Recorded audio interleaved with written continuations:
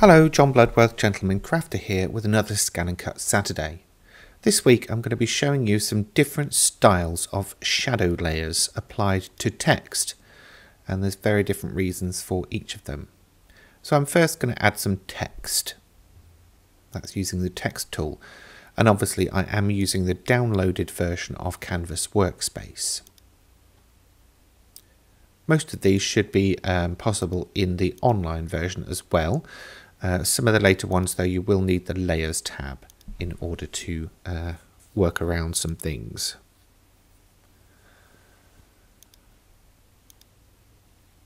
So, the first one that we're going to do is on just the basic text, and we're going to do a basic solid shadow layer.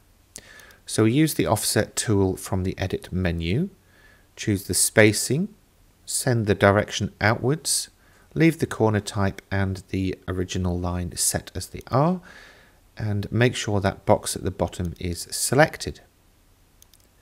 Now the shadow layer always tends to be put on top, so when I apply a colour fill, you'll see that it blots out the text from underneath. That's fine. We can rearrange the text in the Layers tab to visually make a difference. In terms of cutting out, obviously you would cut them separately anyway. So that's a solid shadow layer. Now what about an open shadow layer? And that's basically a shadow layer that includes the landlocked areas in the middle of letters like the O. All we do there is change that selection that says about selecting around the outside edge. What you will notice, however, is that this new shape, this new shadow layer, is made up of various different shapes sat on one on top of the other. So when you apply a colour fill, it actually applies the fill to the central shape as well. You can get around this by basically subtracting the smaller shape from the larger shape. If the shape is too small, like in the centre of the A that you saw, then basically you can delete it. I'm just grouping these as I work, just for clarity. Obviously, if you would like a more thorough guide to Canvas Workspace, please do remember that I have 2 full courses on udemy.com. I will leave a link in the description below the video on YouTube, and of course a link in the blog post on gentlemancrafter.com. So next up we're going to change the spacing and the corner type and see what difference that makes. Obviously the spacing makes the shadow layer bigger, and the corner type, changing it from round to bevel, gives us flattened corners. This is more of a visual style. I'm not aware of any actual benefits. What I would make you aware of, though, is over on the S and the H, you'll see there's a very fine section. So we'll need to deal with that in a second. First up, I'm going to deal with these landlocked areas. And I'm doing that using the Subtract tool again. Now, whenever you subtract something, it moves the new shape to the top layer, which generally means that the smaller shapes might disappear. So just make sure you've always got the smaller shape on top. Now for that dodgy area on the left, basically I'm entering the node editing mode, selecting those nodes that are causing that line and deleting them. Again, we send the shadow layer to the back, and you can do that using keyboard shortcuts, or of course over in the Layers tab by just clicking and dragging. So there's 3 shadow styles already. Very similar, but just subtle differences. So it depends on what result you are wanting. And of course, with larger shadow layers, you can make hinged greetings cards as well.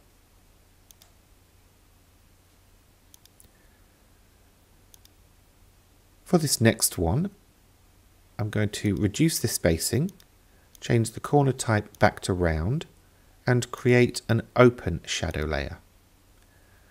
Same issues as before, so I'm just going to delete that tiny bit in the middle of the A and subtract the smaller areas from the larger letters. Now what I'm going to do is apply a fill color, send it to the back of the stack so it shows the text on the front, and then with that group selected, I'm going to select the offset tool again, leave everything set as it was apart from the offset being on the outside only, and then as you can see we've created a shadow of a shadow. With all of those selected, you can weld those individual shapes together again and apply a fill color. So there you go, you can see we can create multiples.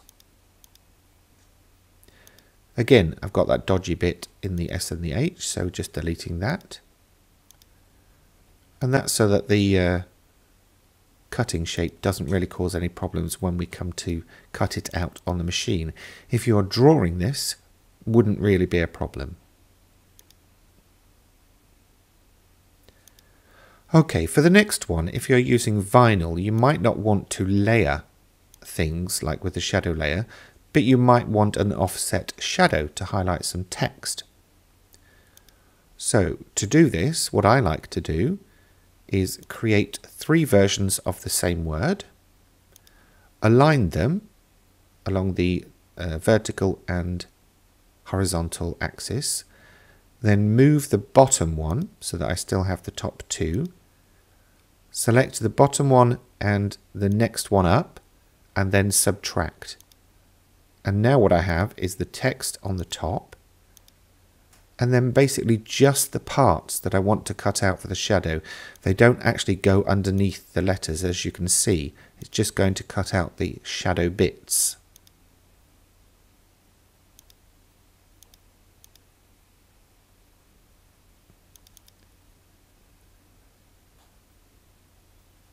And that basically is great for vinyl because we're not adding double layers, so it's not making areas of your design super thick. It's all one layer of vinyl.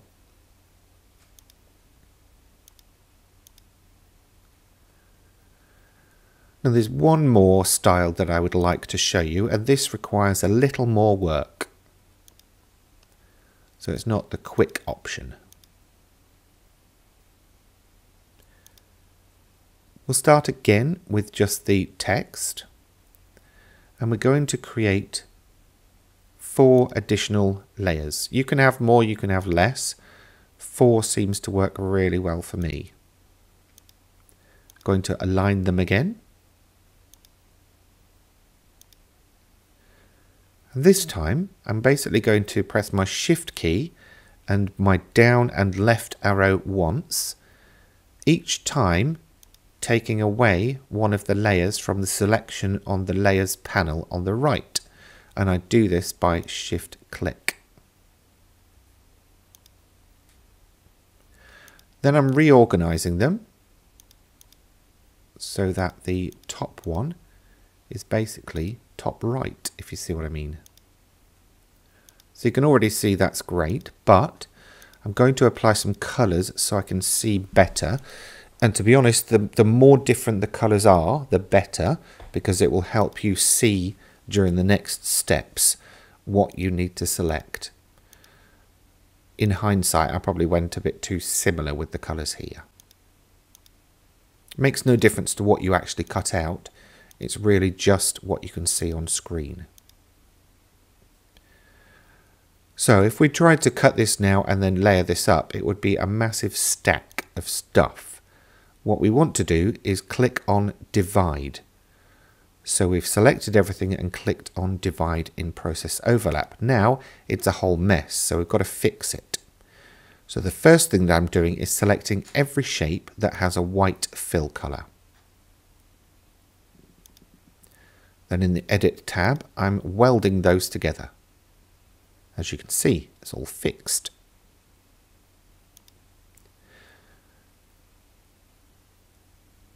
I'm going to group those and lock that layer.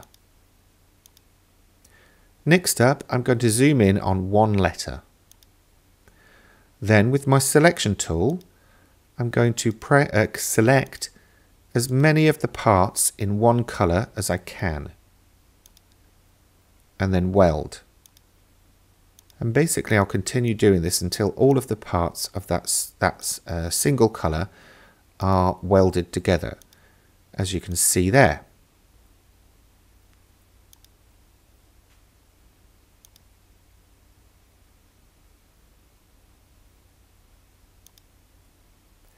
So I'm going to carry on doing that for each individual colour.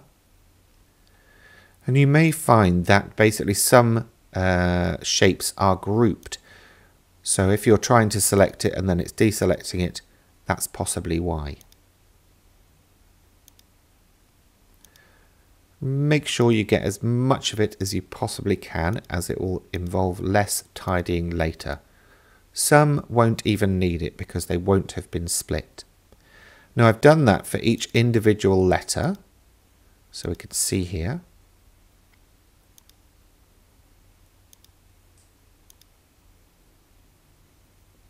And then in the Layers tab, this is what it looks like. So we've got shadow bits throughout. But I do still have some odd bits and pieces. So in order to find out what they are, I simply click on the layer in the Layers tab, and then I can see where it is. Because I know that's part of the W, I'll go and find the corresponding shape and then weld that together. Again, I've got a weird part here, that's part of the A, so I select that, weld it. Again, this one goes with the H, and weld that. As you can see, this is not the quick option, but it does give you a very dramatic effect. It's like 70s retro text. Retro, that's the word. And this is where you can see why I said earlier about using very different colours, because on the Layers tab on the right, some of them can look very, very similar.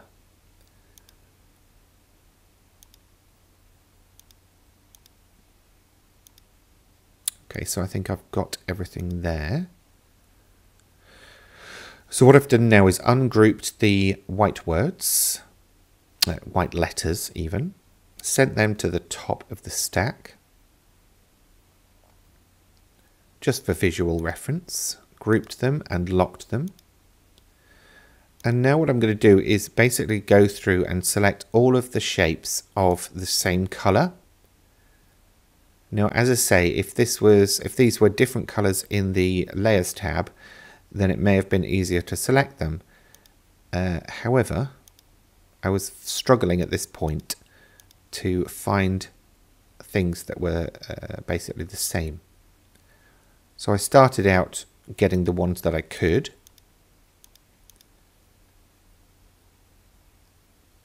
And then in just a minute, you'll probably see me move over to start selecting things actually on the cutting mat. That's just as easy and in some cases just as quick.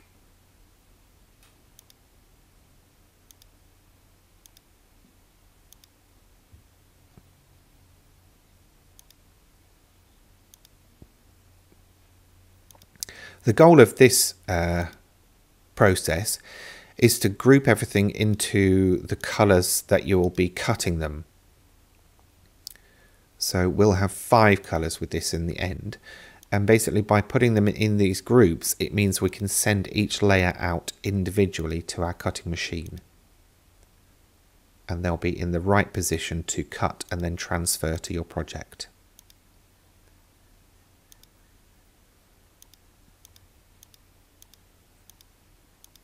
And then just as one last step, you can see I'm just going to turn off a few layers so you can see the difference between the layers. Look out for those tiny little bits though, that you can see just top right of the word. They can cause you problems with vinyl. You might even want to delete them. They're not super important. Depends what scale you're doing this design at. And on that basis, obviously once you've done this, and grouped it as a project like this, you can resize it to fit whatever you fancy. So if I increase my mat size to 12 by 24, you can see how you can resize this. Because it is a vector graphic, it will resize everything proportionately and everything will work really well.